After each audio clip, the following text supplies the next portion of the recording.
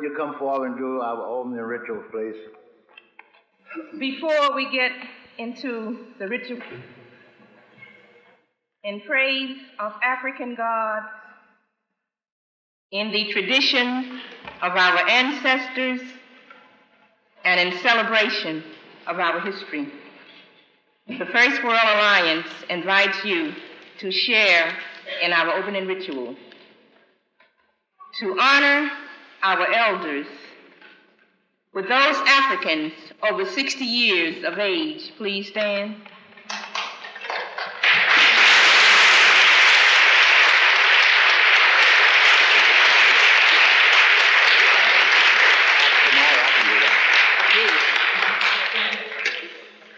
To honor our children, with the youngest African child in the house, please stand or be held up. There. All right.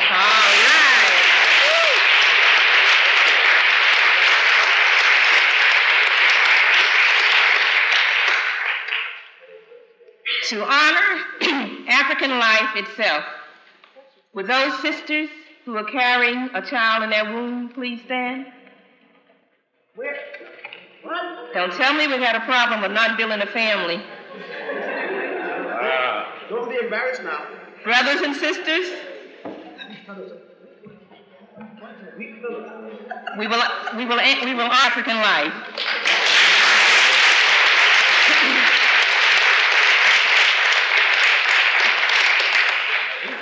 But I tell you something, we are going to have to continue to build a nation. Yes. Because our warriors are leaving us at a very early age. And we must continue to replenish, the nation. Brother Sam? Thank you, Sister Kefa. Since we were running a little bit late, we're going to go right into the lecture. Today, our speaker will be speaking on race, caste, and color in the Caribbean. And I will bring to you at this time Dr. Edward Scobie from City College. Dr. Scobie.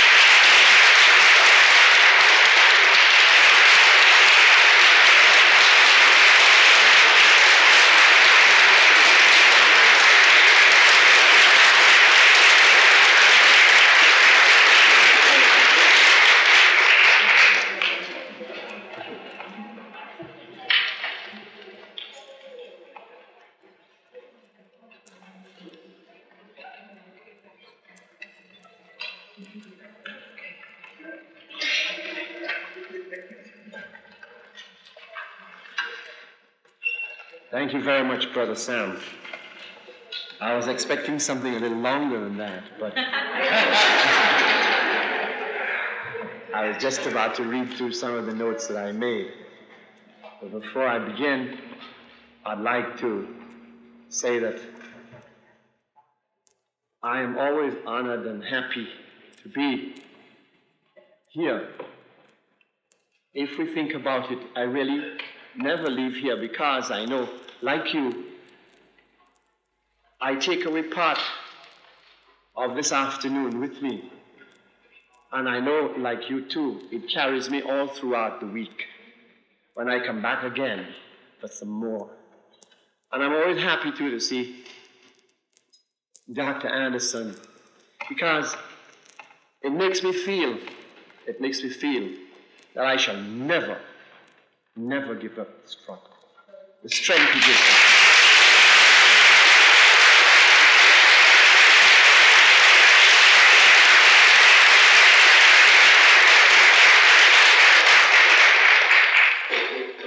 It is not only Dr. Anderson, but this afternoon when I was sitting at the corner trying to disappear in the carpet,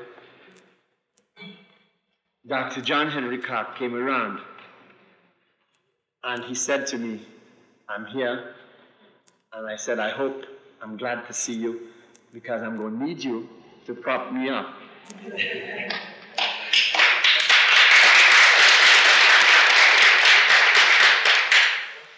About Dr. Ben, what can I say except speaking after Dr. Ben, I really feel like going into the carpet, after him last week. And Dr. Ben, whenever I hear him, Dr. Clarke, I listen very intently.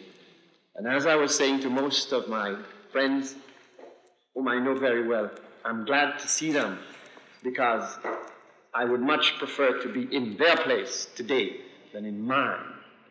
And I'm going to try my best to not hide in the carpet after this talk. Now, let us start. Now, first of all, our terms of reference in discussing race and color must be changed if we are to make fundamental alterations in our thinking when talking about race and color.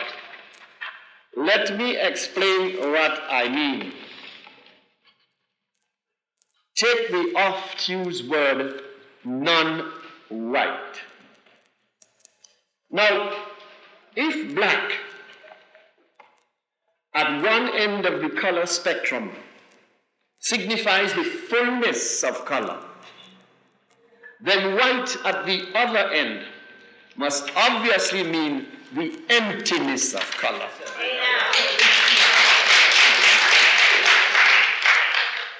So when we say non-white,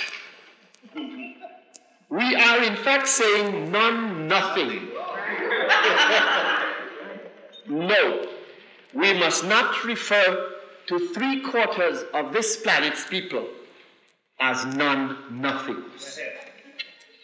They are black, they are Africans, they are Asians. In any case, white is not a color. It denotes a lack of color, an emptiness of color.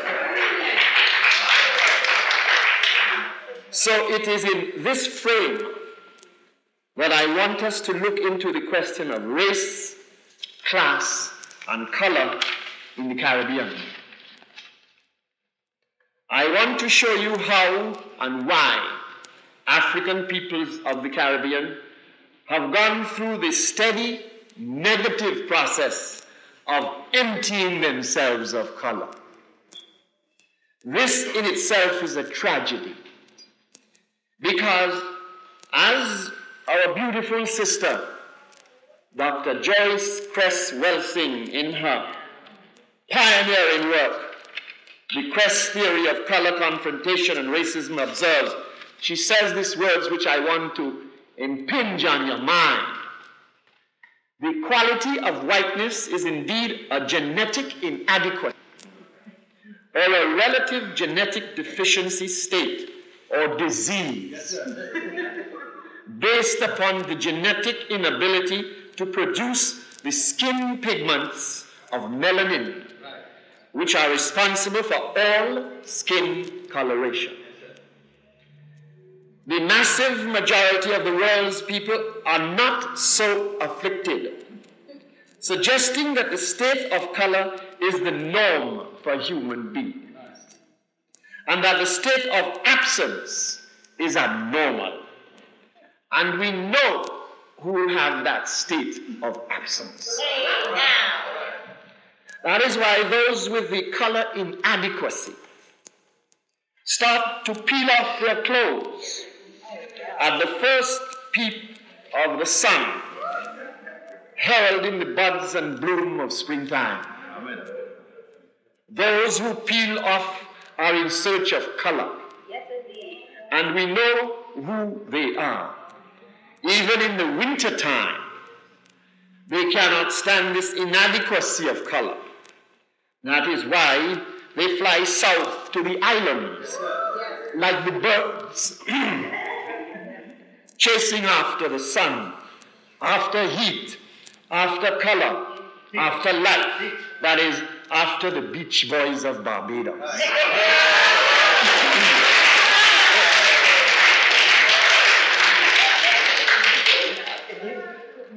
And to reinforce this condition, this quest for color, our beautiful sister and black scholar of penetrating intellect, who is here with us this afternoon, Dr. Shasi McIntyre, in her important study, The Roots of Black Color Schizophrenia, uses a quotation from Dr. Ewan Block, The Sexual Life of a Woman, in which he states, white men from very early times have had a peculiar weakness for negresses and mulatto girls and women. The European newspapers are full of interesting reports of the powerful, attractive force exercised by exotic individuals, male and female, such as Negroes, Arabs, Abyssinians, Moors, Indians, Japanese, etc. Could have saved him by just saying Africans, upon European men and women respectively. It was this lack of color, this inadequacy, which forced him to gravitate towards color like a moth to firelight. This built in him a sense of inferiority, a jealousy, a hatred for those with the fullness of color. To mask this inferiority, he turned to violence, to oppression, to racism, all products of his peculiar Caucasoid posture of race supremacy. And to maintain this false condition, he set about manufacturing a machinery, a system built on his own legal system and brute force to hold on to his race supremacy posture. It is this reprehensible, inhumane habit that he has spread like an incurable disease in all parts of the world. He has claimed by gun or his God, for his king, for himself, for his country, situated in the frost-bitten woods of Europe. And one area that has suffered intense disintegration and divisiveness as a result of this Caucasoid behavior is the Caribbean. And it is with this frame of reference that I want you to understand race, class, color in the Caribbean. To do that, he had to manufacture a plantation society. It caused the denial of color, or a color phobia. It caused the scramble for class. It caused the cult of whiteness. And it also brought about the divisiveness of the colonial ethic. All these conditions have been nurtured in the sun of the Caribbean. And the people to whom this has fallen upon and has clouded and confused and has scrambled their minds are those who had to remain in the Caribbean. The Europeans never looked at the Caribbean as home. Home for them was always some little nook and cranny in Europe, as miserable as it may be. Those who had to remain were the captives, the African captives, I don't want to use the word slave, who were taken and brought there. And to live within the confines on every single island of a plantation, hemmed in, was in fact to ask that something was going to happen to whatever tradition or whatever culture they may have taken from Africa. Because, remember, they did not have the guns, they did not have the whips, they did not have the chains, they did not have the hound dogs. Those who carried authority had all of that. And they made sure that they were going to keep this position, impose this will, impose this ideology. Right is right, or to use Dr. J's famous phrase, the rightness of whiteness. They were going to make sure that they would use it in every conceivable way possible. And if we use this sort of pyramid structure, and we look at the Caribbean, what we're going to see, we are going to see that on any plantation that you choose to take, whether it's in Barbados, whether it is in Puerto Rico, or whether it is in Trinidad, or whether it is in Haiti, or Guadeloupe, or Martinique, wherever you choose to look, the system was the same. The atmosphere was the same. There may have been variations on the plantation, but a plantation is a plantation is a plantation. There is no good plantation and no bad plantation. All of them are terrible plantations. And so, when you think about it, you must realize this question I said of brute force, bringing to bear brute force so that they could acquire and make of the Caribbean, the society they wanted. They spread it on every island between the 17th and the 18th century, when sugar was king or queen or princess, whatever it is. And they spread this, and what was created to begin with initially was a three-tiered structure in which we saw masters, free blacks, and slaves. This was the beginning. But in between those, there were many castes and gradations. There was lateral movement, but at the same time, everyone was trying a kind of upward movement, because even at that stage, the lowest one on the dung heap was the slave that worked in the field. In fact, the European was so perverse, he still is, that he chose to make it a badge of honor for an African to work in the big house. You know, you could get the cast-off clothes and the crumbs that fell off masters and mamas and mistresses' table. And so it was that even at the level of our brothers and sisters in the field, they were punished if they were working in the house by being sent back in the field, because that was the lowest common denominator on the plantation. And so, as you can very well imagine, the higher up, the further away you got from the field and the sun on your back, is the less blows you would get and the less misery you would see. Because then if you were in the house, you felt that you stood a chance of escaping these miseries. There were miseries, but you felt, at least, they said, the house was better. And so it was a natural thing for our slave ancestors, our African captured ancestors, to want to gravitate into the house. But then if you looked further, you saw for yourself that if you were a free black, again you had certain privileges, but again privileges within that very close structure.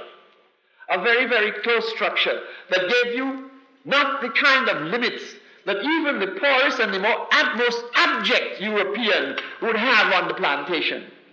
So naturally, you felt again a class, a step higher up than your brother who may have been working in the field, or who perhaps was a better man than you. But however, you felt better than him because of what this manufactured society had made you. And let us not forget it. The society in the Caribbean, for all the love that I have for the Caribbean as a place of part of my birth, a part of my tradition, the Caribbean, the society there, plain and simply, is a manufactured society.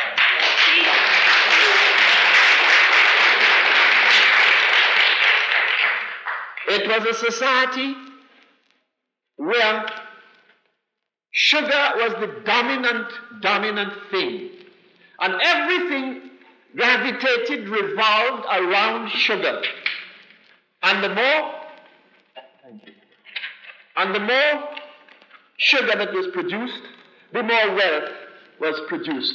And again, wealth not for those who had to do the labor. Wealth to build countries across the seas, for people across the seas. We must be very, very careful about that.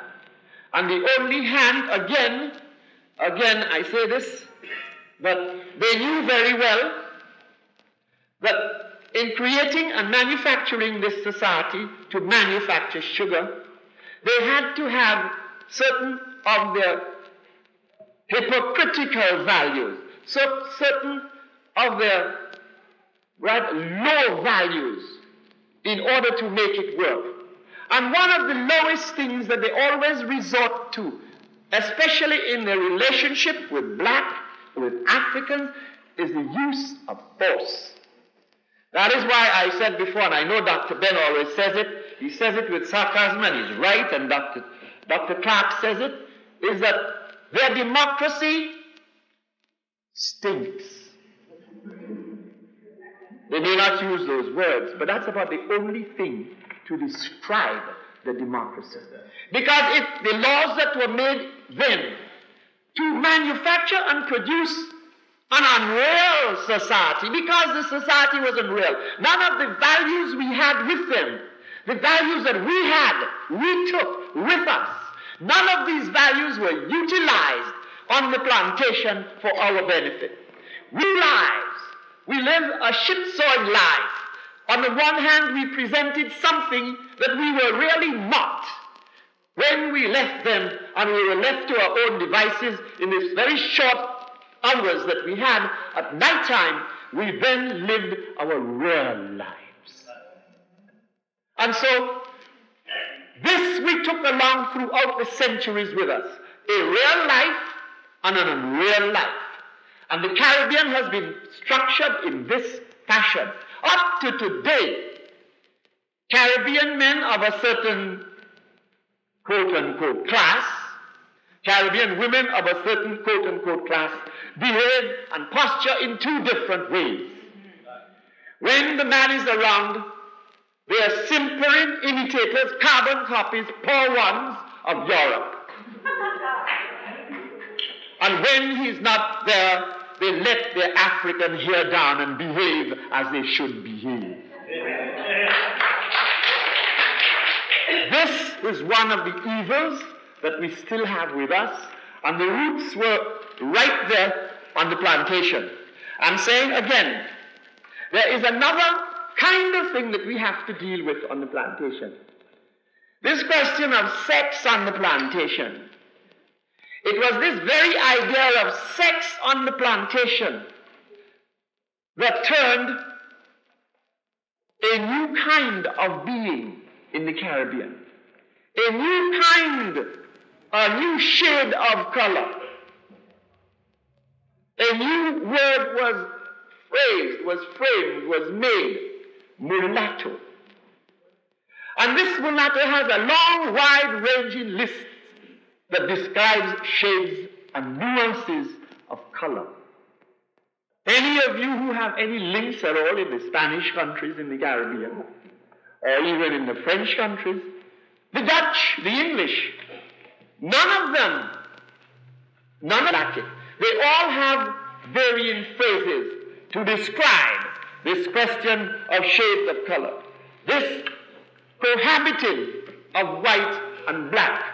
And let me say to you that the cohabiting of white and black on the plantation did not begin with the African male. It did not. It began with a perverted, lurid European white. And who should fall victim to that? Our beautiful sisters and mothers and friends and others on the plantation. These are the ones. That is why it's a common thing at what they call in the Caribbean peasant level to say that our mothers had it both ways. They faced not only the whip, they faced something else too. I don't know which is worse, but both are bad. And to have to face that, to have to be beaten with the whip, and at the same time have the person who beat you, as they say in the Caribbean, get sex out of you. That is insult to injury. And it is they who knew the pain of bringing forth this child, and bringing forth this mulatto child, and the irony of it all, on the kind of machinery and structure of the plantation meant that this child was going to turn away from his mother's womb, his black mother's womb, and ally himself and have allegiance to his European father's penis. His loyalty was not with his mother, excuse the word. His loyalty was with his not with his mother, but with his father. That is what this kind of perverse machinery on the plantation did to the child. Because he wanted to grab to the top. And indeed, laws were passed giving a certain measure of authority, legal authority to mulattoes over blacks. So you can see again this kind of divisiveness that's being divided. Even among ourselves, this disloyalty was being spread. And it was done deliberately, because that is one of the ethics of colonialism, to divide and rule. Even in Haiti, in 1799, there was a British observer there, and he was to act as an intermediary between Toussaint Louverture and André Rigaud, the mulatto leader. And you know what he spent his time doing? He said it himself, a man called John Wigglesworth. He said it. He said, I'm going to keep both at enmity with each other, never letting one get an ascendancy over the other. That way, we will keep Haiti under control. But that fool did not succeed, because Haiti got out of their hands, the hands of France. But that is the ethic, divide and rule. And they did it on the plantation beautifully. And they did it with those who had to remain there. They passed laws. Even after a certain time, the third generation, a mulatto child or a light-skinned child was accepted as white. Doesn't that make a crime out of everything that is made white by the laws of these perverted people, laws they made for themselves? That is why I always holler and scream in the Caribbean, don't tell me about the laws. Unfortunately, my father was a lawyer. I say unfortunately. My grandfather was a lawyer. That is why I ran away from the law. And I didn't, because I could see what used to happen, and I had no confidence in the law. I used to say, their law was made to protect them. It wasn't made to protect us. We have to have a whole new, we don't have to revise it. We have to have a whole new set of laws that address themselves to our case.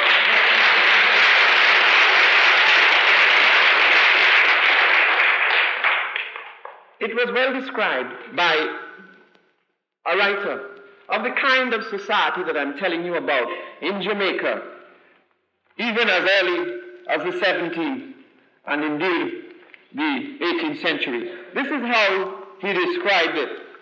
I took it down somewhere, and he describes the society that he found, or the mulatto society, or the different shades in the mulatto society, if I can find it. But he's talking about the mulatto, mestizo, there's octoroon, there's all kinds of rules going in that society, each one describing a shade of color. Yes, he says here, this man, John Stewart, he's describing the inhabitants of Jamaica during the 18th century. And this is how, very accurately that is, he describes the population. He says, between the whites and the blacks in the West Indies, a numerous race has sprung up, which goes to the general name of people of color. I didn't know that was a race. They are subdivided into mulattoes, the offspring of a white and a black. Sambos, the offspring of a black and a mulatto. Quadroons, the offspring of a mulatto and a white.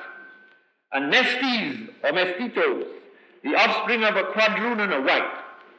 Below this last denomination, the distinction of color is hardly perceptible. and those who are thus removed from the original Negro stock are considered by the law as whites, and competent, of course, to enjoy all the privileges of a white.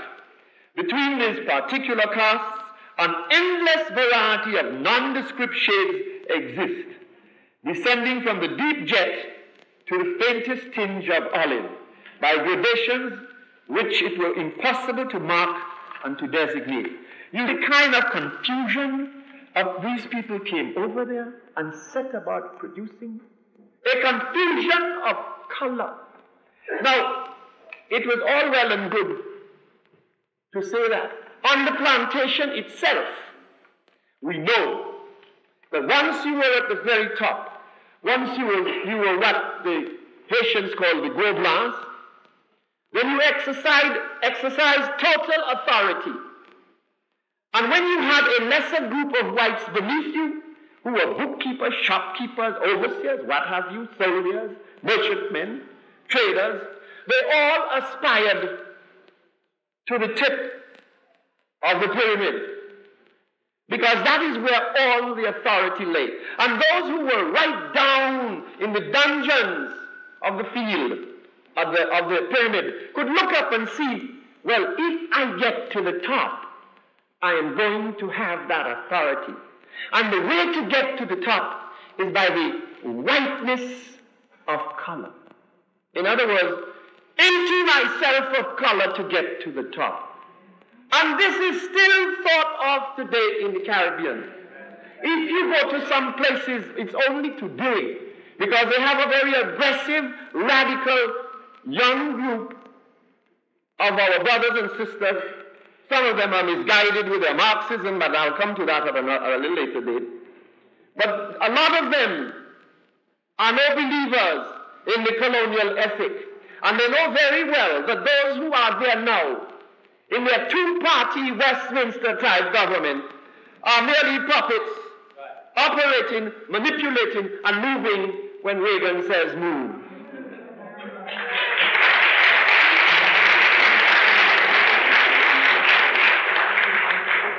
Because the Caribbean, as you well know today, is still very valuable for strategic reasons, for other reasons, to the United States of America. And Britain having sucked it dry and gone away, America feels that I'm the big whip and they're going to take it over. But then, lucky that there are those who don't hold that kind of view. And they are getting more and more in numbers.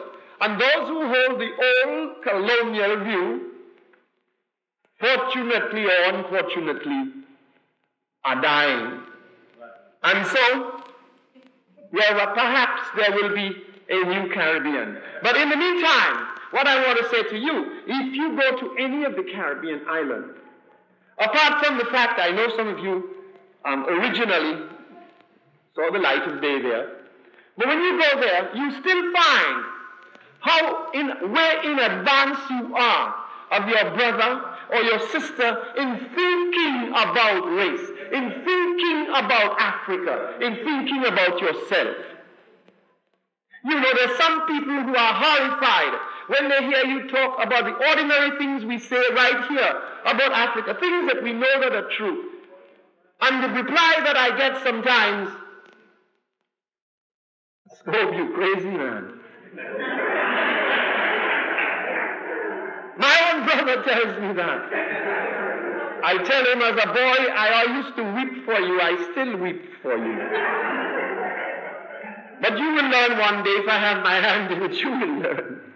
But it's true, you go into a bank, and if you watch the bank, sometimes I have to go in there. I usually have to deal with unpaid bouncing checks and so. So I go into the bank, and when I get into the bank, I see a long line of people like myself there. Some of them dressed really without shoes and rather shabbily, because they come there with their little money. They want to have a little account, their little savings account, that they sold their dashings and their yam and their tanya And they want to put them there to maybe buy a little, some of them even want to buy television sets, even in the woods of Dominica and elsewhere. America is poking its nose in everybody's drawing room these days, unfortunately. And so they stand in line, and those lines on market day are as long as the Nile. They are long, those lines. And they wind in and out of the building, and outside on the sidewalk, going round the bend. And they stand up there. And 2 or 3 tourists, their skin burnt the color of lobsters, come in. They come in their shorts or whatever they wear. Sometimes they wear precious little. And they walk in, and the local quote-unquote whites, who are not really whites, who are victims of just what I'm saying, stand on the side. And the bank manager, who is a black bank manager, says, "Oh, hi, Tom. Tom, I wanted to tell you this. Come here." And Tom, he has nothing to tell Tom, you know. That's a means of making Tom come at the back. And he'll take the check and give it to a girl, and Tom will get it and walk out with a smug smile on his stupid face. Tourists come there and get attended to by the very girls, our sisters that are there. And they will attend, and you want to hear the way they treat people who come there and do business with them all the time and have accounts there, what we call at home the peasant people, people of the soil, of the earth that really matter. These are the ones that keep life going in the Caribbean. And they're the ones that get the dirty end of the stick. So this thing is still there. And no government constituted as it is today can remove that. It's impossible. It is the will of the people that is going to remove it.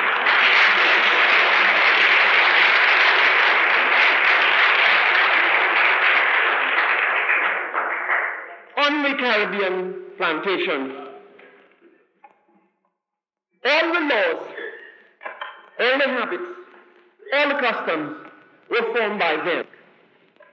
If whatever African beliefs or retentions or survivals that we had to be practiced away from them so that they would not see. And it was done with a certain amount of subterfuge so it could last. So in a way, what has happened is that they have taken all our retentions from Africa. For instance, today, you couldn't, unless it was a carnival time, unless you were the government was putting on a show for a group of hoteliers from Texas or something like that, they would get the girls to perform the limbo dance. You know what the limbo is like. They'd get them to perform the limbo, or they'd want them to do the shango, or one of the dances, you know, or the macumba, or any of the dances they wanted, or the bele. These were African exoticisms. Well, they are not.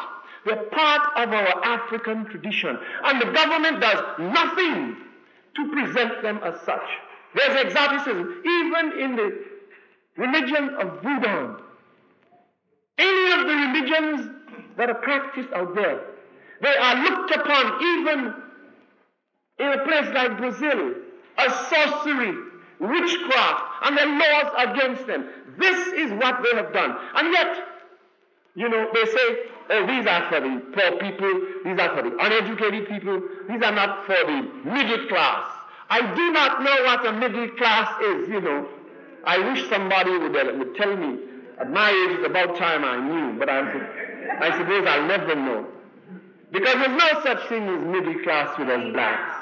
No such thing.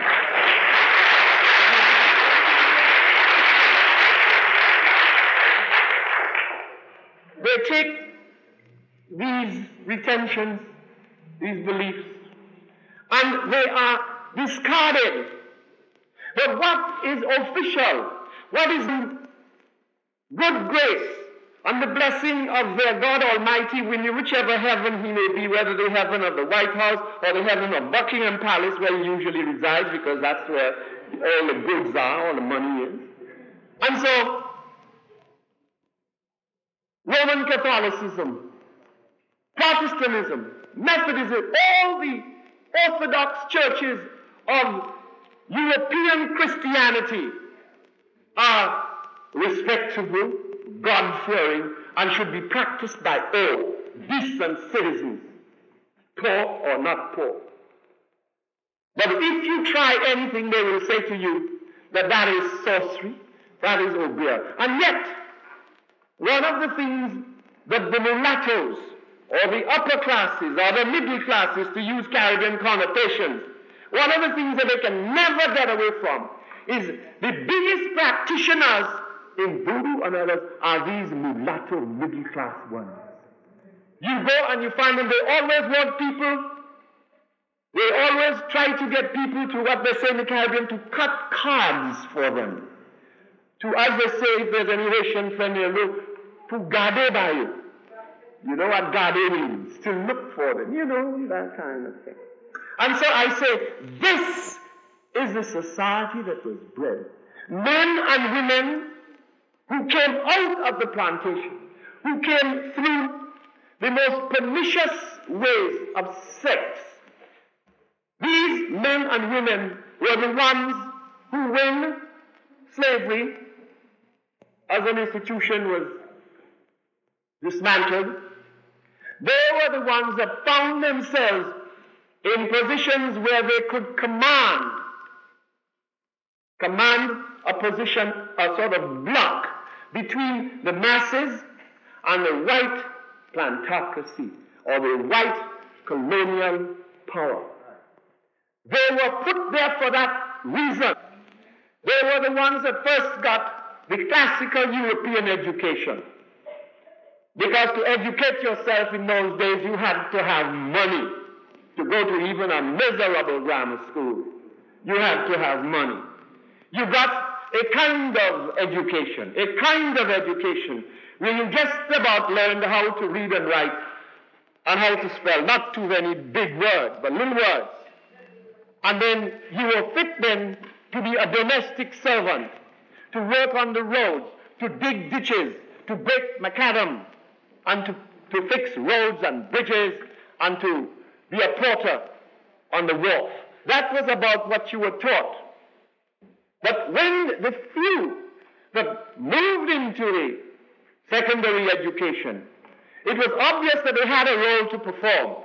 And that role they were going to perform, they were going to keep the population steady, to keep it stable, so that it could be exploited by Europe forever. And that was where their loyalty became. There were men and women who did learn and who could absorb the 3 R's of Europe. These were men who could speak Latin, and these were men who bragged that even when they were drunk, they could recite Shakespeare. That's a common thing in the Caribbean with men drinking. When they get drunk, they start to recite Shakespeare, you know. And they could brag about that. But their loyalties were always, their eyes and their loyalties were always towards England, that miserable little island on the shores of Europe. That is where their eyes were always. And it is so. When, in fact, they got holidays, you know, after you work in the civil service over there for a certain length of time, you get 6 months leave after 3 years. Well, that was meant for white colonials, so they could go back to Surrey and see how they kicked black people up and all over the place. And some of them did do it. So they could go back and say how the blacks were lazy, they didn't want to work, and they had to be beaten to work, and, you know. And that was for that purpose, for the whites to go there. But I know people in the Caribbean, blacks, like any of us here, that when they had their 3-year service in the colonial civil service, and they were getting their 6 months leave, they used to say they were going home. And don't ask me where home was. Because home, they did not mean Africa. I know one, he's still alive, he's called Achille Penard. We went to school together. And he's very, very light of color. Tall, very light of color. But they used to try, when he was a student at the grammar school, he tried to make bombs, homemade bombs. and some of them exploded and burnt his face. And when he was finished, after he came out of hospital, I said, Achille, you must be glad, because it has made you whiter. It did. It did. His face got white. So now you know how to do it.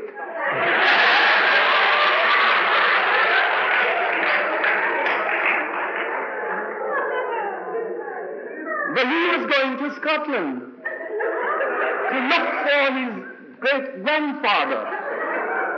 I said, Achille, you know, you are a legitimate son of nobody. But you have a beautiful mother. Stay and look after her. But that is the trend. That is the kind of thing that happens. Even today, we have our intellectuals from the most radical universities. If they have not been to London, saying that he wants to go to Accra, he wants to go to Lagos, or he wants to go to Egypt. He wants to go to London. Or Paris, if he has a nasty mind, which he usually does. And this is the kind of thing that a colonial manufactured society has done to us in the Caribbean.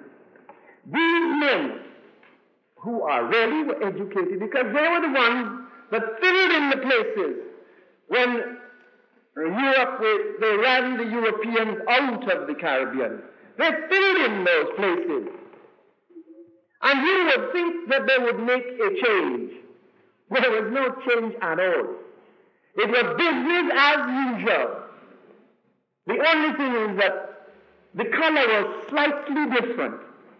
But underneath all the slight differences of color, the overriding color was the emptiness of white was still there. For instance, the two-party form of government is still there. In a small island like Dominica, in a small island like Nevis, in a small island like Antigua, you name them, they're literally up and down that little arc and their little arched backbone in the Caribbean. You tell me that each one is an independent unit. Independence is a fine thing, but that's not the end of the line. The end of the line must mean that we have to get together and within us work out a kind of African federation in the Caribbean.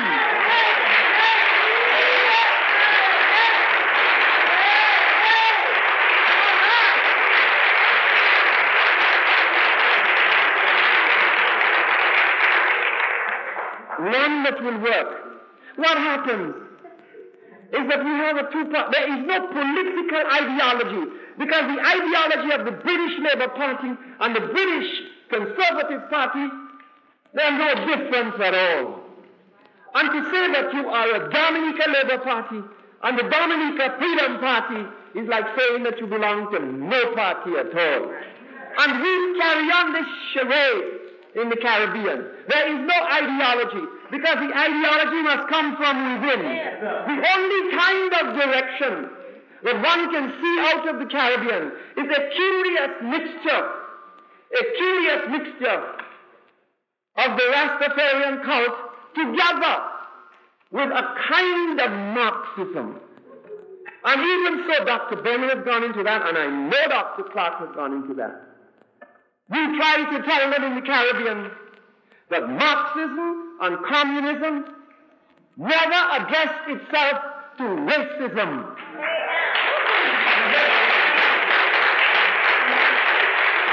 Communism will never address itself to racism. Because I know for a fact, I have been to Czechoslovakia many times, I have been to Hungary, and I have some friends who were in Hungary who went to do medicine, some Ghanaian friends who were in Budapest. And there were lots of Guyanese brothers and Ghanaian brothers and Nigerian brothers going to the university there.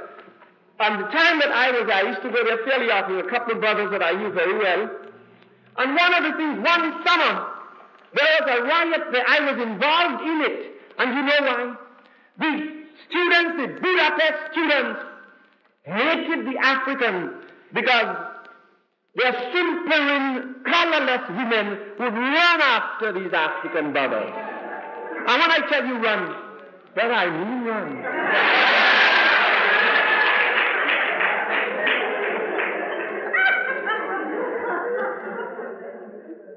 I am a little mature now. I shouldn't fall back into that. And I say to you, it's the same thing. A brother friend of mine he was very friendly. He went to the University of Moscow for a while, and he was there as a sort of artist in residence. And he came out and wrote a book, Professor Jan Karu. I know Dr. Ben knows him, and Dr. Clarke, and some of you here may know him. And the book was Moscow is Not My Mecca. That was the title of the book. You know, the Russians made a big fuss, and when they read the book, they hated his guts. And he exposed the fact of racism in Moscow University. So you Marxists in here tonight, beware. Beware, brother, beware. You know, I'll tell you this. You don't even have to look at them. Dr. Clarke has told you so. Dr. Ben has told you so. You know who found out you don't have to look at their Marxism and their C.L.R. James, Kwame Nkrumah, George Padmore. These are some of our leaders who found out that is not for us. PanAfricanism is for us.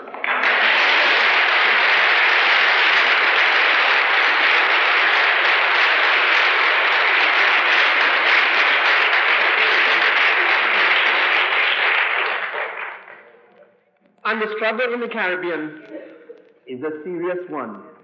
Although they're not sort of living in the belly of the beast like we over here are. And perhaps it would have been better if they had been living in the belly of the beast. It would have removed all that stupidness about color and shade of color. Because black is black and white is white. But that is not the case in the Caribbean. And we're having a hard time to remove that out of their mind. Not only at the educational level, but it was a thing in my time and still today where you had, I can remember mothers saying to their daughters, don't go back to Africa. There was Marcus Garvey in the Caribbean who was trying to show us the way. The mulattoes and the middle class of Jamaica and the rest of the Caribbean drove him out and sent him to America. And a very good thing too. Even when he came back there, or when they were sending him back there in handcuffs for something that he never did. Even at that time, Jamaica would not have him. They said, if you read the old copies of the Gleaner today, you would never believe, you would believe it was a white paper, a white Ku Klux Klan paper. We are ashamed of Garvey. No country in the world should have this man. Not even Africa wants him. But Africa would want him. Africa would want him, and Africa has wanted him. Like we here out of Africa wanted him and showed that we wanted him. But again, time changes even the minds of fools. Even the minds of idiots and those who cannot see. With the result that God remains had to be taken back to Jamaica. And now he's one of the sons of honor in Jamaica, as he should have been.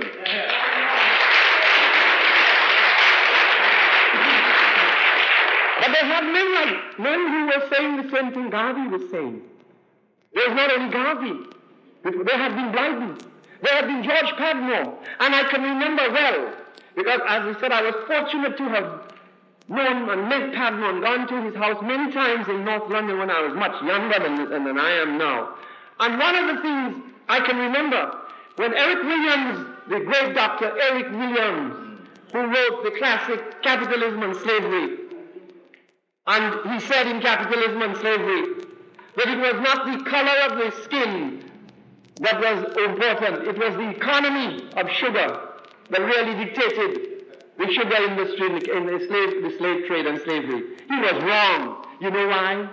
It was precisely color the fact that the fullness of color, the fullness of black, could make Africans withstand the kind of rigors that they had in the Caribbean.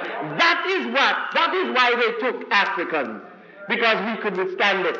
They were dying like flies. The same thing happened in Virginia, in the swamps of Virginia. They couldn't stand it.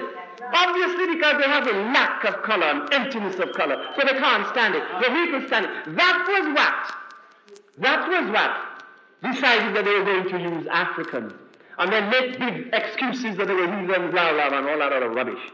But I'm saying, even Williams, a man of that scholarship, and a man who did have great scholarship, and a man who as a politician did, as he said, pull Trinidad up by his bootstrings when he dropped his bucket there and decided I would stay there. But even he had a narrow focus. And you know, his focus was not a global one.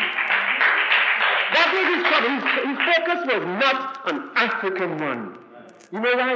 He said when C.L.R. James and John Moore and the others were in London, together with Nkrumah and the others, trying to fight colonialism, trying to free Africa, he turned around to C.L.R. James and said, I'm surprised at you. Why don't you come down to Trinidad? That's where we need you in the Caribbean. Leave Africa for the Africans. C.L.R. told you, what the hell you think you are? And from that time on, the friendship was never the same with C.L.R. and Eric Williams. And the thing is, what did Williams do with Trinidad?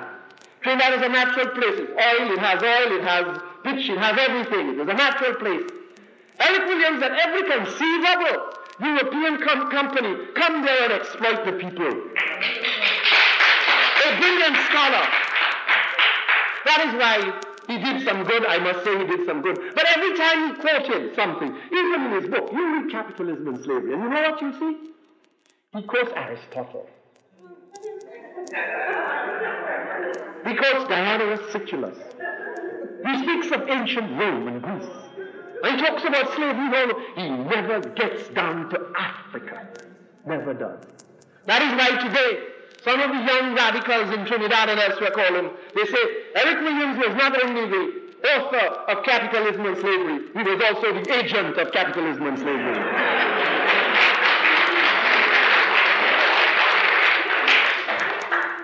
I'm saying, when James and others were fighting to take away Africa from those people after the Berlin Conference, that they partitioned off every little bit for themselves, when C.L.R. and others were engaged in that struggle, Williams was saying, the struggle is not an African struggle, come back, it's a Caribbean struggle. And there were many leaders in the Caribbean who never saw their struggle as an African struggle. It is today that the truth is being forced upon them. And I say forced upon them. Garvey spent his life doing it. Garvey, a product of Jamaica, spent his life. And today they can see it. They see it now. Thank our Christ, our God, that they have young people with the foresight to see that the struggle is not a Trinidad struggle, it's not a Jamaican struggle, it's an African struggle.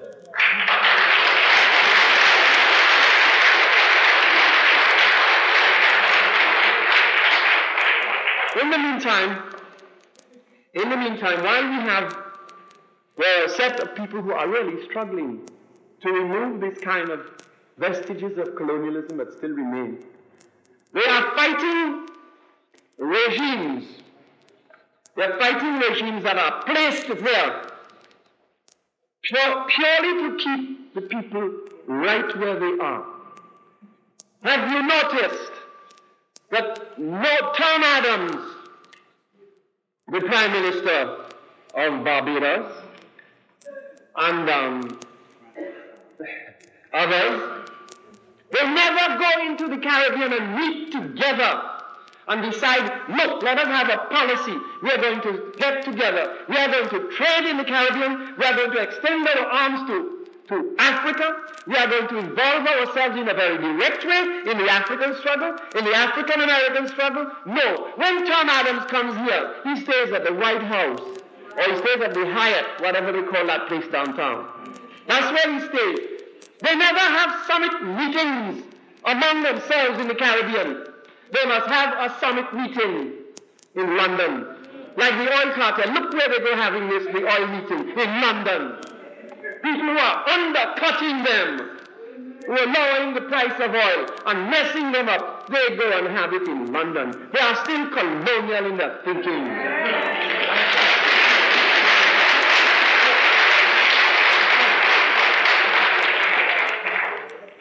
I say, they look to the same traditional people. They look to the same people who exploited them for centuries. For centuries. Britain, France, Germany, Harlem, Denmark. And they still do business with them. They would not think of doing business with each other. They would not think of doing business with Africa. They're open markets. The master says, no, you have to do business with me. And he gives you $13 million of the hard-earned tax that you pay. And what do you think happens? It doesn't benefit the island. It doesn't. They say it gives more people jobs. And it doesn't. You know that, because every time you go to Kennedy Airport, a lot of our people are jumping off the plane and are going through immigration and having a rough time to come here, to face the same hell that you and I are facing. Because there is nothing at all in the Caribbean, as it is constituted now, by its government, that is going to change the lives of the people in any meaningful way.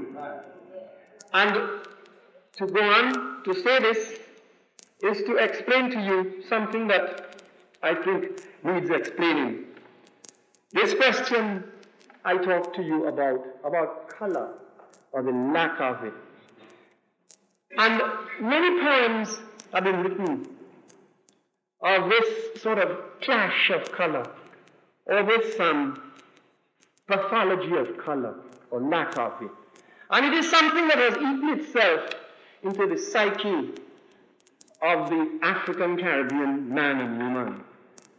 And one poem that I have, I'd like to read to you because it epitomizes to a high point the summit or perhaps the depths that one can get in thinking or in trying to come to grips with this war and this clash of color identity. And it's a poem, not a long one, but it's a poem that I said I would read to you, so that it's something, it was something that really applies to the, as they say, quote unquote, people of color, blacks, Africans, but they say people of color. And this is a poem here called Two Voyages by a Caribbean poet. Two voyages I carry round with me, raging and billowing in the hurricane of a pimento-colored skin, which is my one-way passage to the Caribbean Sea. The first embarked from mother country ports, sauntering away from powdered elegance and Georgian ease, to sting the whip across black backs, their faces nailed in pain against the cross of tamarind trees. Many, many whiplashes ago, the second voyage saw birth with labor pains, manacled and herded along the coast of Senegal. Its cries still banshee forth across the Middle Passage seas, howling for freedom. In the face of rum-punched sibes, their shades roam with alias, sugar planting in the Hades of Antillean groves. Through continents of thought, both voyages globe-trotted in my mind. Times were when the scything winds of snobbery would blow from Rule Britannia lands across the waves and drive me deep down into the pimento of my skin to shelter, but I never drowned myself. Other days, I rode the white seahorses thundering on colonial lands before me. There, I brandished the master's armory, chains, Bibles, and powder of the gun, conquering fetish, riding waves, flag planting all the way, but I always drowned myself. Came moments when I decided I had to make a choice. Which voyage must I take? Which one showed signs of calmer seas and lands ahead? Which one would lead me to the terra firma of myself? I tried to sail away from part of me I did not want, because it was a tribal mark from Senegal. All through the narrow-minded funnel of the years, I heard a voice within me saying, Don't chart your course to Africa. Fairer, fairer your children must become. So marry right and purify your father's blood. This is the poem. This journey threw me into cross currents with myself that whirled me and made me lose control and flounder until I almost drowned myself. But many times, like flotsam, cast away by my mother's master race, I drifted. 'Twas then my mind turned back to Senegal, calling for my father, who arrived with open arms, bronzed by Africa's Caribbean sun.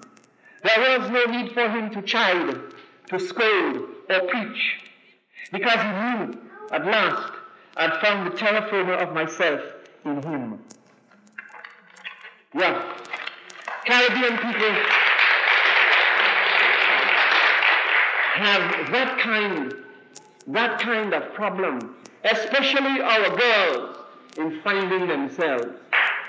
And it is to them particularly that this duty and this journey becomes oppressive and onerous, because everything that was manufactured in the society came from Western-soiled hands. And the things that the Western mind and the Western ideology played great importance on individualism, greed, materialism, sex perversion, and any other sin that you choose to mention in and out of the book. These are in the Caribbean roads just as much as they are anywhere. And that is why there is a friend, a Trinidad African friend, who wrote a book some years ago called Lovell, a book he called While Gods Are Falling. And in that book, what he does is he shows us a mirror, a picture of the kind of life in the Caribbean, and then in the 60s, the 70s. And in fact, if any of you go back to the Caribbean now, you will see it's the kind of life that is still there. It is like nothing was changed, you know. When you stay on an island and you stand by the shore and you look, you see the horizon, and you think that an island is a world, and that everything that happens there is of the utmost importance. But there are some of us today, young ones, elders, who look on the shore of the Caribbean and look across, and we are seeing the struggle. We're seeing Africa for the very, very first time. But in those days it wasn't so. Lovelace wrote this, and he said he gives you a picture, a social scene of the Caribbean in his book, While Gods Are Falling. And he says this, and he's talking about a street where boys and girls grow up. Normal boys and girls of poor families, not so poor families, barefooted families, and they do have those in the Caribbean. And he says this, and it is something that is very, very important to understand. When you see anyone, any brother or any sister from the Caribbean, with his shade of color, or his lack of his shade of color, whatever it is, coming here. Because a good thing about it, when he comes here, it seems ironical. When he goes to London, it also seems ironical. But he becomes African. And it is a good thing too. Because Lovelace says here, he's describing the kind of emptiness of life there. And it is empty. And he says this, failure, like a jagged-edged knife, twists teeth into his chest. Frustration chases anger down the streets of his mind. It is only left for him to weep. Weep for earth and his dream. Weep, for one aging man has words and no deeds. And another is stiffened by pride and galled by previous failures. And young women are prostitutes before their breasts are fully formed. And young men are angry and violent, angry at street corners, ready to stick a knife in God's ribs. And a mother prays, and a son knows that he must hope. And in this city, in this island, the gods are falling. And there is nothing for the young people to look up to. Nothing for anyone to look up to. The leading citizens are wrapped in their self-centeredness. And life is the extension of the individual's personality, a sort of emotional masturbation. And love is something that you can crease and slip into your wallet. And pride is something that on a Sunday morning you wash with a garden hose and shine, having polished.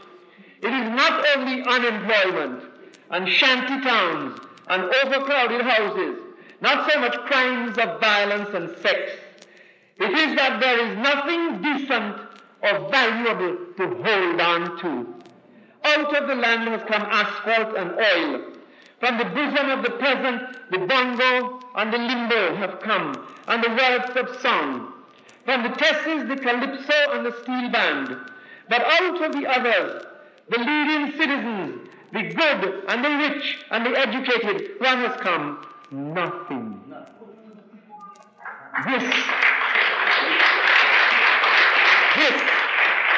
may seem an extreme description, but let me tell you, it is not extreme, because there is nothing to look up to. And it is only the young people who are realizing that the struggle has to come from inside. And we have to link this struggle with the struggle of the brothers and sisters right here at the First Alliance. We have to do that, the First World Alliance. And with the struggle in Zimbabwe, in Tanzania, in London, in Liverpool, in Georgia. They realize that. And no amount of money from the World Bank, no amount of visits by the cowboy, nothing will stop this change that is inevitable. And it is when this thing happens, that we here will say to ourselves, that we as Africans, really, let us look around. We are on the march, and nothing's going to stop us. And before I say au revoir for now, there are a few things that I'd like to add. There has been this misgotten idea that the plantation, where all of this thing started, was a repository of culture. Nothing of the sort. You don't use whips, you don't use guns, you don't use violence and dogs. Nothing is created in such an atmosphere. But when you are left to your own devices like we were, our African ancestors, then we said, to hell with them, then we will create our own thing. And it is that we created. If you look at the Caribbean, there is nothing creative in the Caribbean that has come from the middle classes. Nothing. They are only excellent, brilliant imitators. Imitators of what?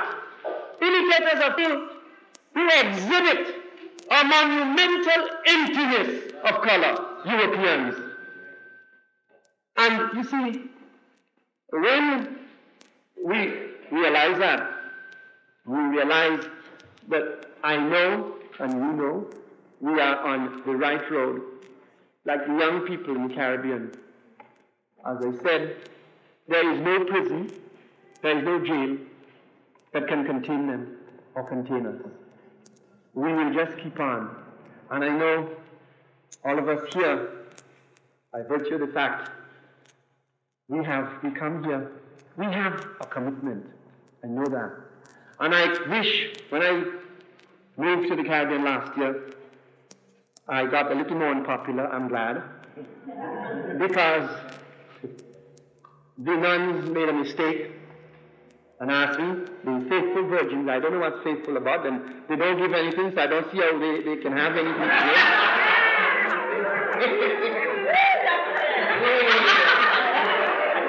Well, you know, when you're a nun, you get none, you know.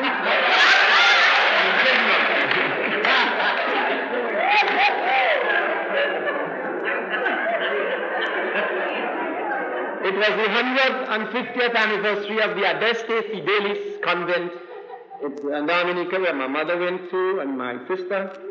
But I'm sure my mother, wherever she is, her spirit was happy that at least for once in his life, her son redeemed himself and said the truth. The nuns didn't know where to look. They didn't know where to bow. As soon as I was finished, I saw them kneeling and then breaking the sign of the cross. Suppose they were praying for me. And the priest took off. But it served them right for asking me.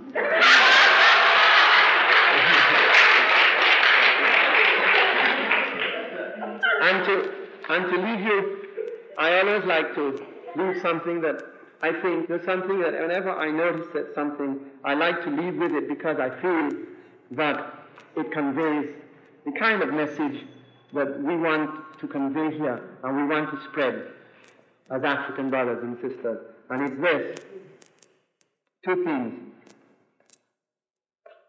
I do not believe we should waste our time looking for help from our legal system. Nor do I have faith in politicians, scientists, or experts. I have great faith, however, in individual people, in my African brothers and sisters. Thank you very much for listening.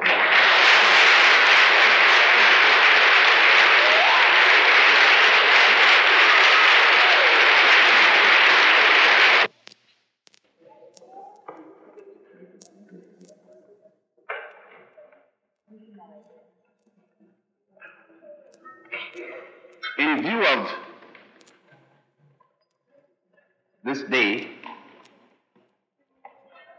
and in the fact that we witness the passing of another stalwart brother,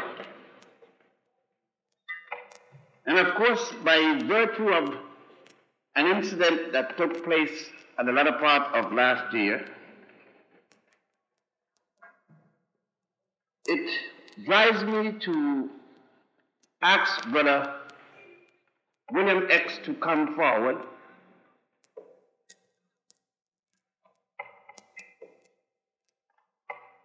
and equally our elder and sage, the most honorable brother John Henrik Clarke, to come forward.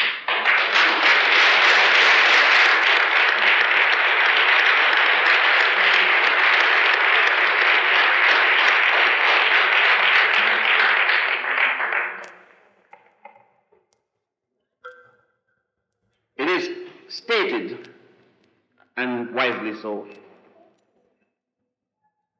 place not flowers on my grave when I cannot smell them.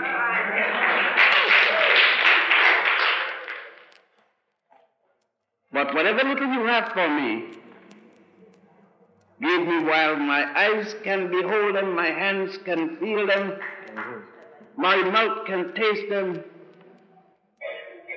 and of course, my senses can appreciate them. I will call upon Brother X to do what he has to do. Good evening, brothers and sisters. My name is William X. Randolph of the Sons and Daughters of the Sun. Last week, February 26th, we had our first annual African dance, and we presented awards to the Honorable Dr. Ben, the Honorable Professor Simmons, and Honorable Barbara Jackson. Dr. Clarke was not present, and so we were going to hand him his plaque now. And it says, Sons and Daughters of the Sun presents to the Honorable Dr. John Henrik Clarke, and by the way, that term honorable is not given lightly. This award in grateful appreciation for his historical contributions to the African community, February 26, 1983.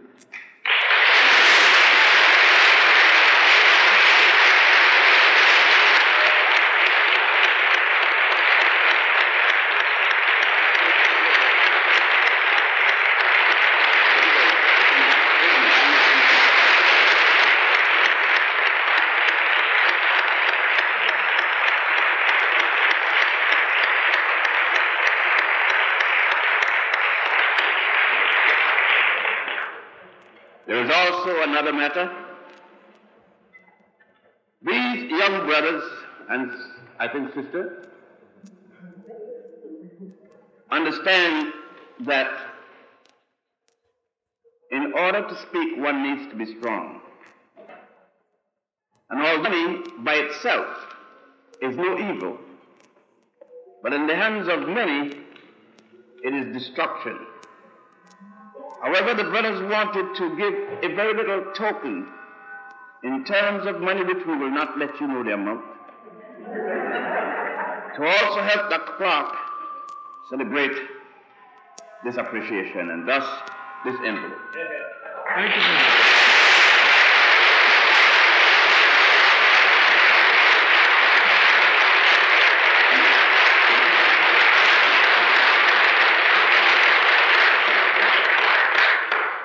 I want to thank the brothers and sisters,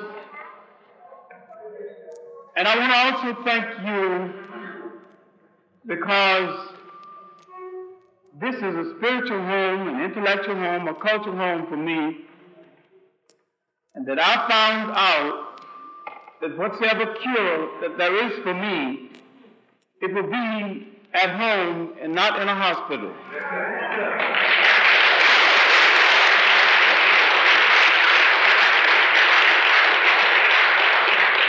I also want to say a token of respect for Professor Scobie and his subject.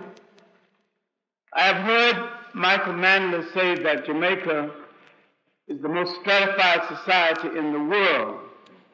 So when they really could not conquer us physically, they split us up into different sects and put one against the other. Those Caribbean islands need to be studied all over again, because the entry of African people in the so-called New World started in those islands. The fight of African people to regain themselves started in those islands. Remember, we didn't arrive over here until 1619. They had a slave revolt of African people in Cuba as 1530, and a slave revolt here in the United States, led by an African who was leading Irish indentured servants and black indentured servants, African indentured servants, as early as 1634.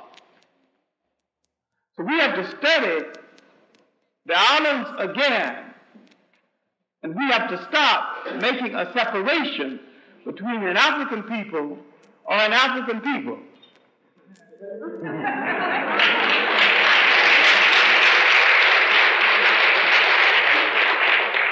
I will tell you a story that I probably told you before, then I'll sit down.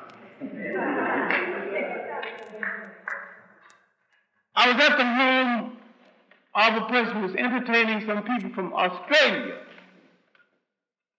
Not Australia, but New Guinea, by way of Australia. And the brother came across the room and shook my hand, said that, you know, I am a Negro just like you. And I said that, well, I don't use the word Negro, I prefer the word African. He said, it doesn't matter what word you prefer. I just want you to know that I am your brother. And so some Englishman spoke up and said, I am not sure that these people can be classified as Negroes. And I said, shut up. I ain't talking to you.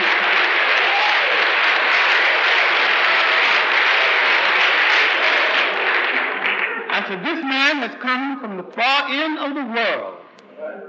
He has identified himself as my brother.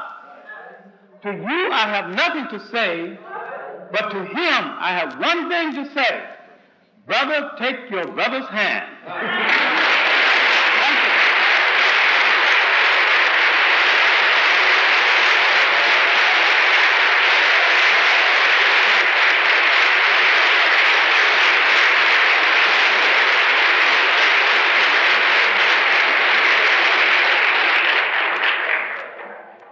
And here I am again.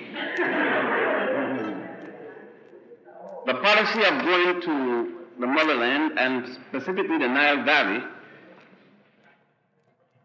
has been lately to introduce something new each time we go.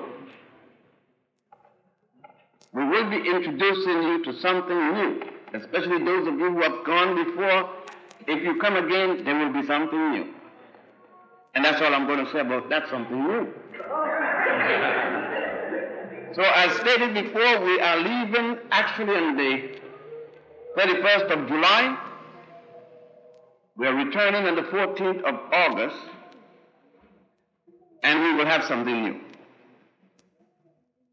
For those who know, we'll also have something as new which I will speak about now. It's a sad thing that we had to go to Korea and to Japan, Vietnam, to learn to defend ourselves. I thought that black folks in Harlem were very adequate in defending ourselves, even without the knife and the switchblade. As many black folks have broke each other's legs and things before there was a Japanese here. And as many Barbadians have been showing how to use a stick. And of course we are good at conch shells and stones. And like Red Fox said, that the young brother jumped up in front of him one day and says, "Bam, bam!" And Red Fox said, "What the hell is that?" He says, "Karate." And Red Fox did like this, "Wham, wham!" And when the brother's guts was falling out, he said, "What's that?" And Red Fox said, "Careza."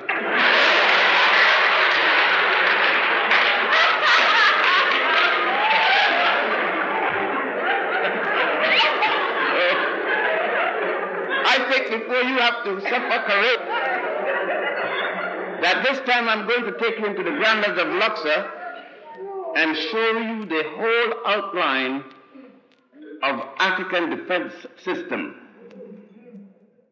the martial arts, if you want to call it, of Africa. I can tell you from now where you will locate it. It's on the right-hand side when we enter into the great hall by the colonnade. You would see there. No man learns everything in one day. And so when we go back to Africa this time, to our motherland, we'll be introducing two aspects. And each time we go, we'll introduce two more, or more. And so I'm asking you, now last thing is, we're expecting a landslide. And the quicker you register, we may have to have 2 trips. But I'm asking you to make certain that you get on the right one. I'll be on the first one. And so, we'll have later things to tell you about. And again, I want to pay tribute to Professor Scobie while I'm here. Take opportunity, as Professor Clarke did, and say, at times we believe that probably Professor Clarke and myself, we discussed this in New York, we discussed it in Detroit, we discussed it all over the South. We have many occasions to be together traveling. And we were always discussing what happened when we die, since it's inevitable. How will it be going on? At one time it seems as if there would be a total vacuum. I am sure that there will not be a total vacuum if we get more veins, we get more, brother from Connecticut, brother Lovell Turner, my boss, and brother that wrote Race First, brother Martin, and the late one, Jeffries, and a number of others that look so good. Today we heard a Reverend Butts. We heard a new Reverend Butts today. At least I think Sister Kefa would agree with me. If only he would be that Butts as he was today, we could have a good new person in black Christianity. You would have had to hear him to appreciate it. Unfortunately, we did not record it. But it was a new Reverend Butts today. I don't know what happened. Probably Sings really came back and grabbed his throat and directed it. But we can add one more person. A person who gives you an accurate assessment of the Caribbeans from the tip of Florida to the shores of Venezuela. And I know that he will have more to tell us again, but I need say, as a member of the elders, although you may not be 60, Scobie, we would, yeah? Oh, then, well, then I'm losing now. I thought he was one of them young whippersnappers. But it seems as if he has elder seasoning. Now, girls, since I'm not, we've noted that today there was no pregnant women. And we have already given the brothers help for that. But sisters, you can't get pregnant saying no.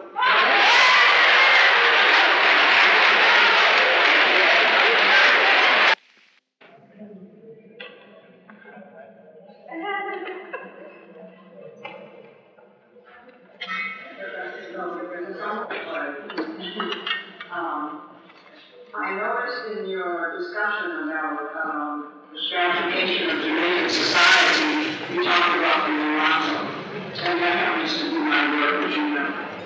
In the United States, the mulatto has no definition. It is not white and not black, any permutation in between. So that if you are in Native American, or as this is called, the Indian child, you also call mulatto. And in the United States, the majority of mulattoes were slaves. They were not free persons of color. Yet, when the Caribbean influx came into South Carolina, New Orleans, and Virginia, they brought the class mentality to the United States. Now, I want to ask two questions. One is, I believe that we still have that class mentality. We still have this young assuming that all people that are light-skinned, etc., are mulatto, part white, which is not necessarily true. And two, do they have a genealogical definition for mulatto, or do they also just look at people and would decide that you're mulatto because they look at you in the Caribbean? And how can we get out of the idea that people that are lighter belong to a middle-class mentality? Because I think this impedes upon our African unity in the black community here in the United States. I hope you realize this is Dr. Shasi McIntyre, whom I mentioned a while ago.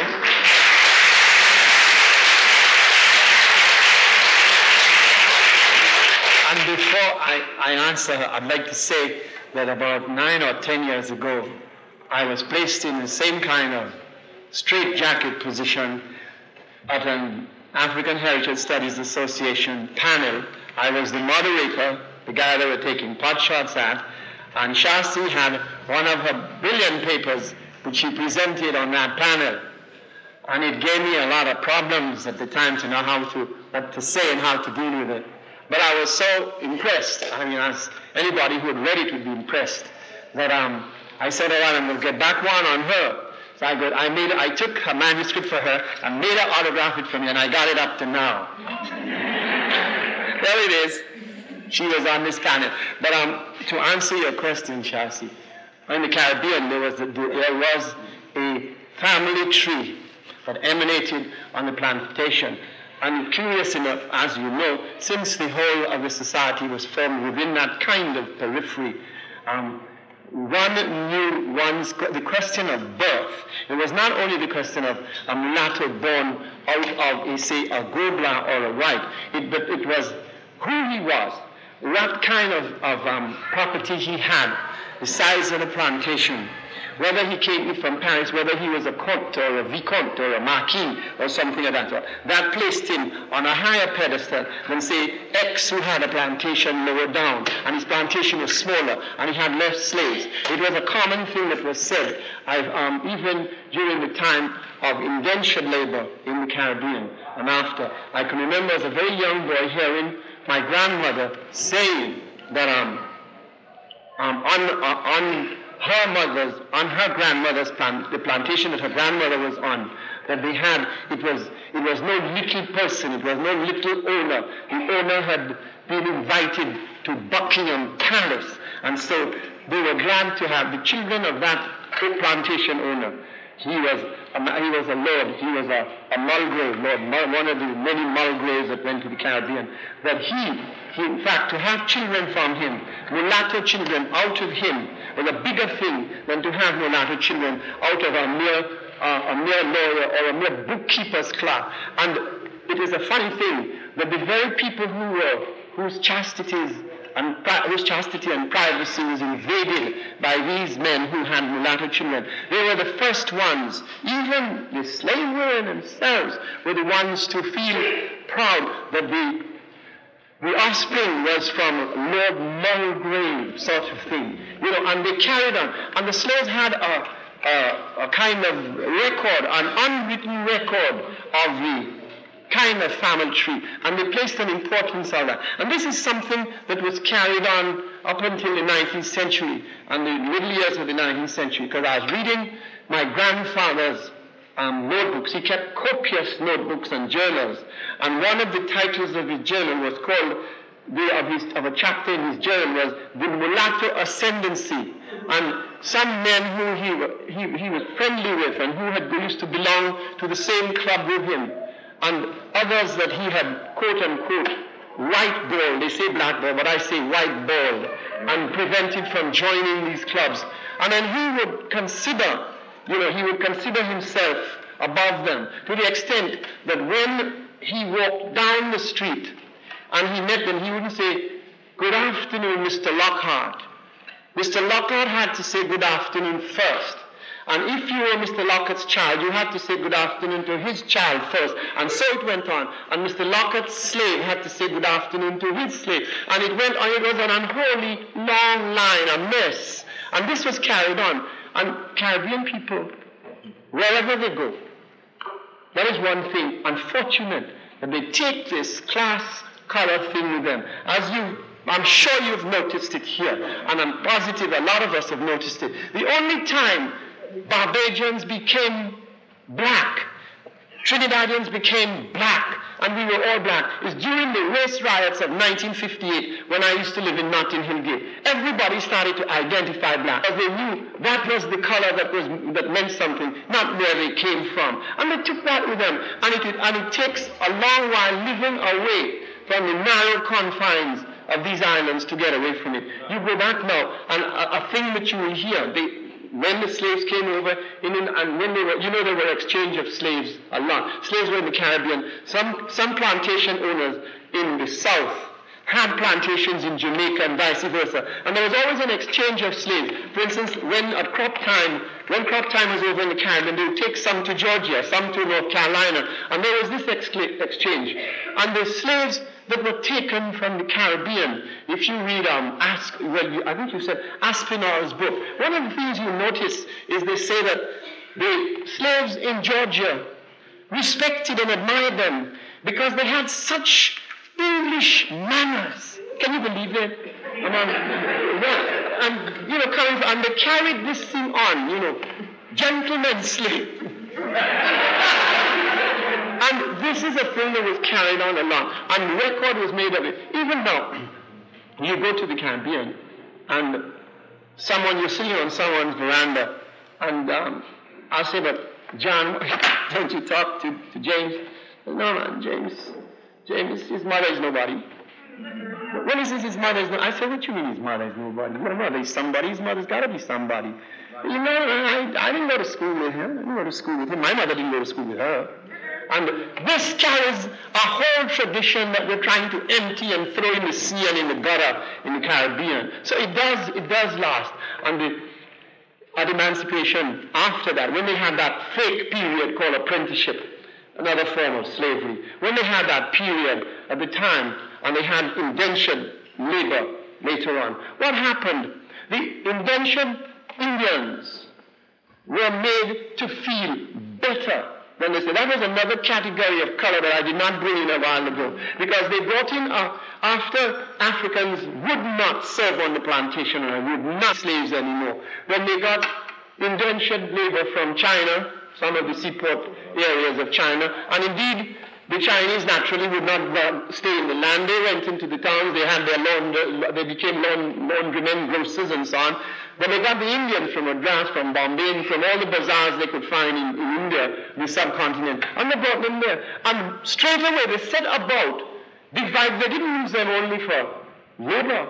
They utilized them also as a barrier, as a wedge between African and European. So when Africans had to vent their spleen, and they had no jobs, and they were hungry and their anger, they didn't vent it on the Lord and Master in the big house. They vented it on the Indians. That is why today in the Caribbean, we have, in the big islands of the Caribbean, where that kind of habit predominated, like in Trinidad and like Guyana and Jamaica, you have today in Trinidad, a famous phrase you hear, man, you know how them could man thief, the damn thief could man.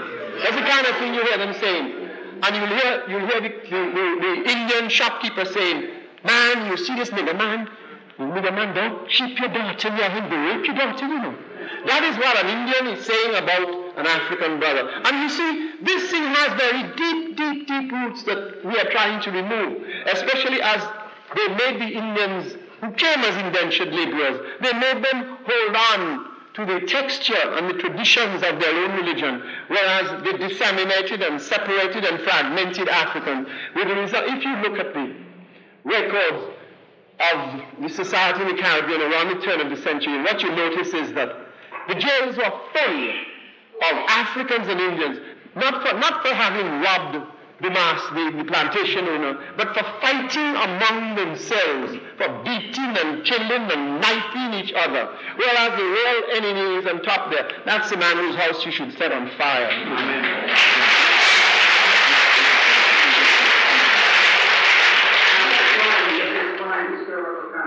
The origins of the free caste in the United States came from poor whites, indentured, the heavenly genealogy, and even in North Carolina, they came mostly from white women and black men. We really need to study free blacks and free caste because we have adopted this idea of color and caste, and it does not apply in the United States. Most free blacks and most mulattoes in the United States were enslaved peasant caste.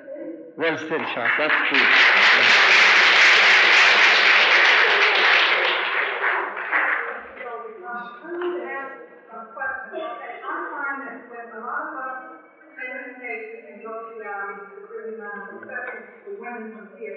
They said when you get over there, the Caribbean men bow down to their feet when they take them, all over. And a lot of times they don't have to pay for it, the men pay for it. And I don't really understand how come that the black women come to stay so much. Now, I'm not talking about in a lot. There are people I've spoken to said these are dark men of the Caribbean. Why do they bow down so much to the women or kill when they go there on vacation? And then another thing,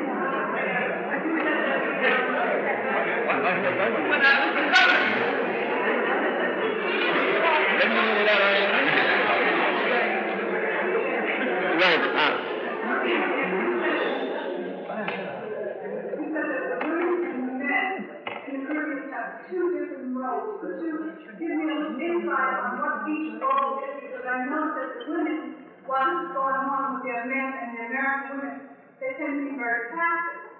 So could you give me some insight on why there is two different roles between the men and the women? Well, look, the two things that come to my mind about the Caribbean man, that African Caribbean man, who seems to pay much more deference to the African American woman. I will say this, that one thing that he notices immediately, and I hope whatever sister from Montserrat, Antigua, will be able to understand what I'm getting at.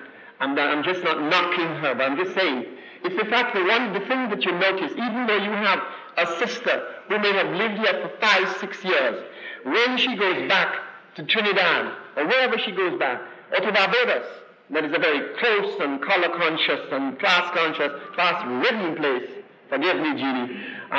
When you go there, and you've lived here for a while, you realize suddenly how really emancipated the African-American woman is in regards to her sister in the Caribbean. The Caribbean was predominantly, up to certain times, again, I'm saying this in a general way, but one can localize it a bit. But it's a chauvinist society. It has been for a long time a chauvinist society where the male has always predominated, and like the European, the Victorian, frustrated, hypocritical woman, that the woman has, the saying is that a woman's best place is the home. The same nonsense and rubbish that whites have been saying. Caribbean men whose social emancipation, I must say, does not happen until they leave the Caribbean and go out of the Caribbean. And so they tend to admire that they're not sure, well, this is a new person. Now she's black, she's like this girl from Trinidad or Port of Spain or Jamaica, but yet she's so different. And she's emancipated and she knows her worth. The Caribbean woman has depended too long on walking slightly behind the Caribbean man. That's why I said her role is different in the sense that she must herself, it's true that she needs the help of but emancipate herself. And she's not totally emancipated in the Caribbean. There are still elements who have nothing to do but pick up the phone on a Sunday, on an afternoon, and gossip, and then meet each other in the club grounds and sit down and sip tea and pass comments, inane, effect comments about this one's dress, this one's slip is showing, this one's shoe is ripped off or something. And they're still going on with this when there's a big struggle in the wide world going on. And yet they go on with that. So I'm saying that that is why she has a double job. And when the African-American sister comes there, he sees something new. And he admires it, not that he doesn't respect his own, but his respect is a kind of paternal one. Something that is not good enough. Something that he inherited from Europe. It's all well and good for Europeans to have it, because we can deal with them. But when a black man, an African-Caribbean man has it, it's a disgusting shame. And as I said, that the Caribbean woman has a double role to play to first emancipate herself. Because she's not only there's nothing wrong in procreating and having children, because that's one of the roles. But there's more to her than that. And the Caribbean man has not understood that yet, and has not respected it. He's got to respect it. And he sees the emancipated sister coming from Harlem or coming from Georgia, where she comes from, and he's after her. I can give you a case in point. In 1972, when I was at Princeton for a while, there was she was a sister at Princeton, Debbie Jackson. She came from Jackson, from just opposite New York, a place, Jersey City. And she and a brother, a young student called Carl Barkley. And I was going back home. I owned a People's newspaper at the time. It was still in operation while I was over here teaching at Princeton. And I got her, she came home, went to Dominica with me, Carl and herself. And do you know, Debbie had a whale of a time. Sisters there didn't like her, I didn't even really imagine. Because everybody, my phone never stopped going. Everybody was dating, wanting to date Debbie. Debbie, today, some of you, the National Council of Black Lawyers, well, she works for them. She's a fine, fine sister. And she stayed there a month. And, the offers of marriage she got from the best sons in the land are too numerous to mention. But I'm saying, Carl himself did his own share with the girls over there, But I'm saying, they are seeing, that is why the brothers in the Caribbean say this, that we have to look to the African American who is living in the beast of the belly to be able to help us with the struggle, the global struggle that we're involved in. Because his struggle Their struggle is our struggle. And it is to them that we have to turn, because we understand certain things. We understand the effectiveness, the uselessness of class among black people.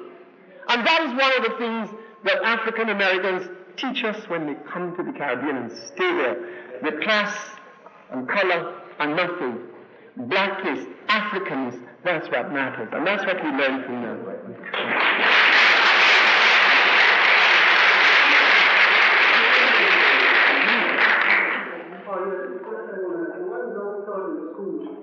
The black men, the black men that have slaves to give up the land, give on the land.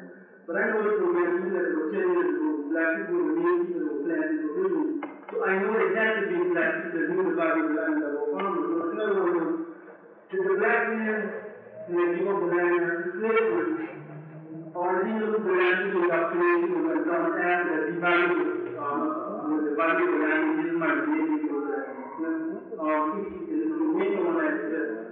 when did he actually give us like a major portion and immediately after slavery, or immediately after? You know, you can't generalize about that, but you take Guyana, what happened? You know, after there was the emancipation of the slaves, Guyana was a British place by that time, and slavery was actually abolished on the 1st of August, 1834.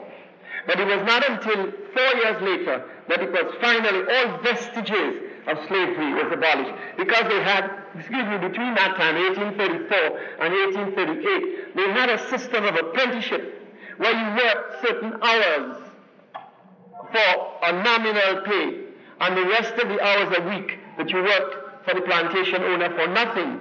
So that went on for 4 years, and eventually that broke off, and they got Indian settlers. As you know, Guyana has over 52% of the population is Indian, whereas only about 46-48% is what they call actually in Guyana African. You know that yourself, because I can tell you you're from Guyana. And so the thing is this, that Indians took over a lot of the farming there, and the land fell into the hands of Indians. Africans had some of the big estates. You know what the Africans did? They didn't desert it. When the estates were left, a lot of absentee owners of the plantations left by virtue of debt, drunkenness, gambling, all of that they did, and they borrowed money from the banks and couldn't pay it back. So they just deserted their estates and went to another island where the banks couldn't lay hold on them. Or they all gravitated and migrated to America, because America is the land of opportunity and make a honey and so on. And so they went away. Slaves took hold, Africans took hold of the land. And you know how they went on farming? They did not take the land as a big plantation and farm. They broke it up in cooperatives, and they were farming it in a communal African way. And most of the land that's owned today in the Caribbean, anywhere in the Caribbean you look to see, those big estates they have in Dominica, those big estates they have in Trinidad, they were broken up in small places. It is still cooperative communal farming they have there. Something that is coming up today, and something we learned from our ancestors. They were losing, and many of them, quite true. In some places, the plantation had such a horrible effect, a psychological effect on them, that they ran away as far from the plantation as possible after slavery, after they were emancipated. But in point of fact, I take emancipation just with so much, because many Africans had already taken their freedom, or had already taken their liberty. Emancipation meant nothing. It meant just a change of paper. A treaty, like all British treaties, are British pieces of paper that didn't worth a light. It didn't mean anything to them. In point of fact, many slaves did not celebrate.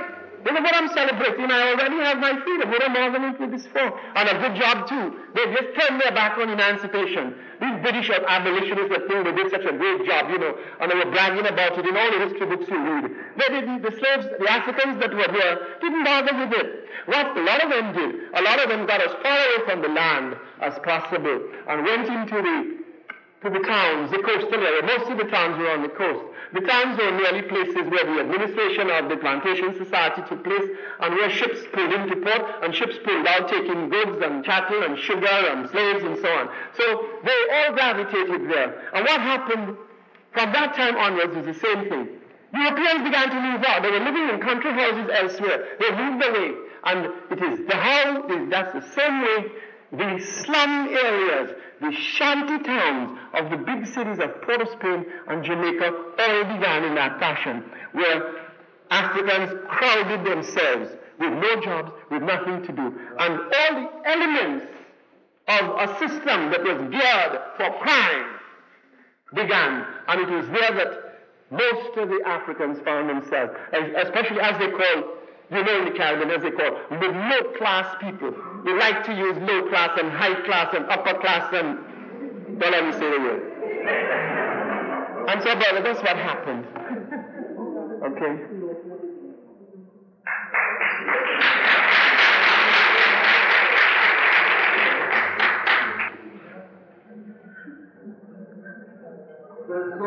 Yeah.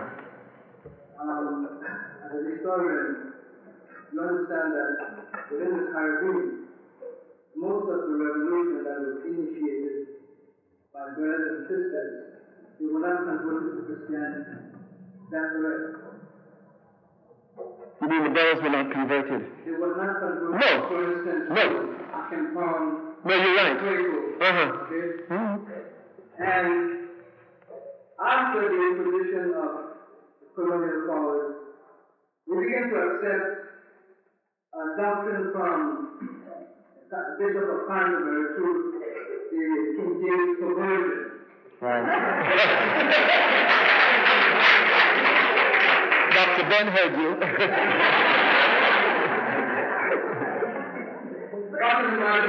Having ingested a doctrine from Rome and England, especially within the Caribbean, we begin to find that, and even in the United States of America, we begin to find there was a certain amount of passiveness in terms of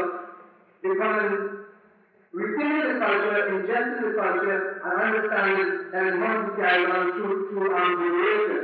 In the United States, there were two outstanding Africans who never fell to the indoctrination of the Christian Church, which is Leonard Jeffries and NatCave.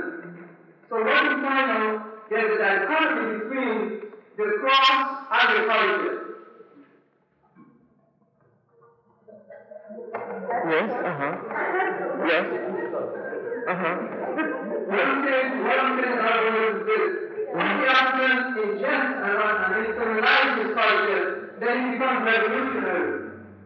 Once you have the persuasion of the church on one hand, it isn't bad the capitalists because they understand that you will still compromise with them. So therefore, at all costs, the poor have to go to a lady to ensure that he listens to the Catholic Church and suppress Judaism. And the same thing in Nicaragua. The question I have to ask is this: which is more important, the church or the culture?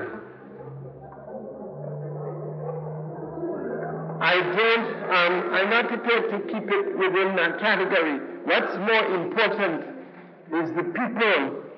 It's the way the people respond. Because if you look, the church never played any hand in any kind of change in the Caribbean. Meaningful change I'm talking about. The lives, Africans lived their lives totally devoid of the church. They did not leave the church. In fact, they used the church for interpreted the church in their own African way. That is why there were so many retentions. And the church is the one that bent itself to try to incorporate and utilize their saints and turn them to utilize our African deities. The church in Haiti, the church in other places. That is why up to today they're trying to do it, because the people live their lives in spite of the fact that religion plays a part. And I will say this in the Caribbean: the people are the ones who place much more importance and have always done in the church there. The people are the educated bourgeoisie. They're the ones that keep to the orthodox, conventional state churches. Churches that have allegiance to the Queen that's having a good time in San Francisco today. The Church of England. A church that was built on sin. On the sin of a man who wanted 7 wives because he was too impotent to have a child. But that's true. Don't let the history books of England lie to you. A church that is built on that kind of ideology is not fit to be called a church. And blacks, Africans, you know the wisest people in the Caribbean, the African Caribbean people, the ones that cannot read and write the master's English.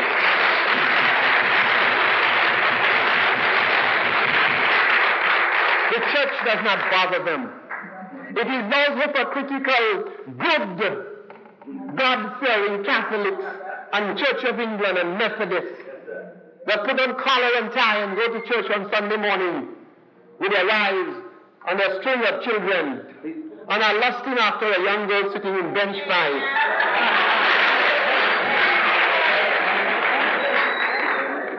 That's who keep the church up. After slavery, after the emancipation, the Society for the Propagation of the Gospel came there, and they did nothing. They built schools.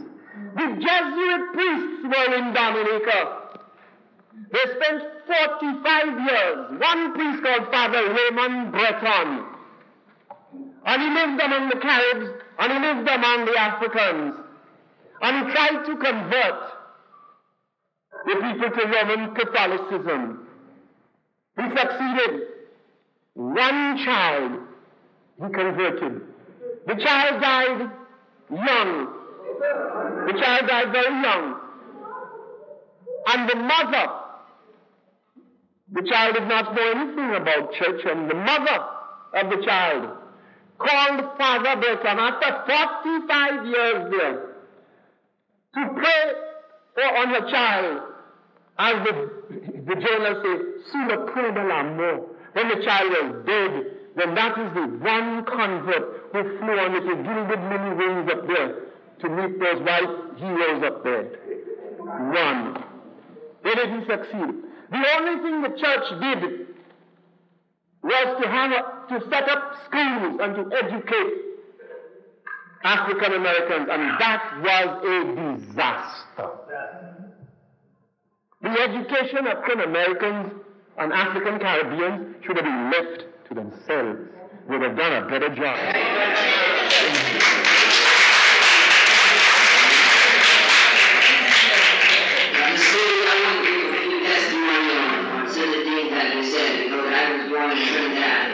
And I know for a fact that there were people who I didn't talk to in Trinidad who I talk to now because, like Sparrow said, New York morality. When you come to New York, you come up and you got to live with the people because you really can't live with the reason how people are living in this country.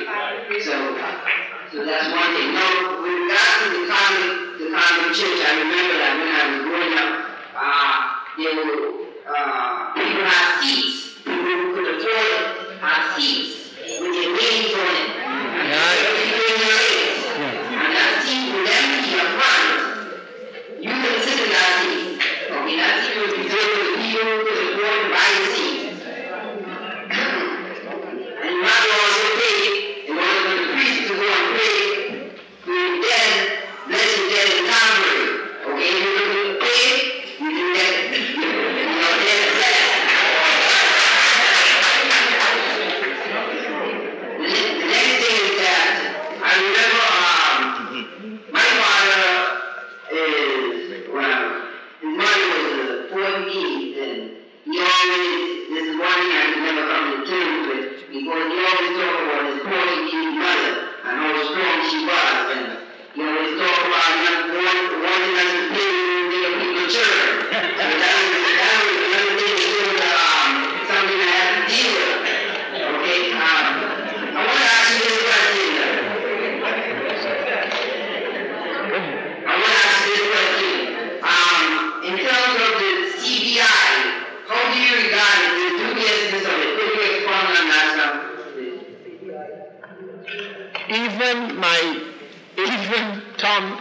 Prime Minister of Barbados has come to realize that the Caribbean basin is not going to help the Caribbean. They have, every one of them are doubting that they're going to get any help. In fact, a lame duck Congress wouldn't even pass anything concrete so that they could get help. They have realized once again that you cannot get the World Bank or world governments, leading governments from countries like this big military power to come and help you.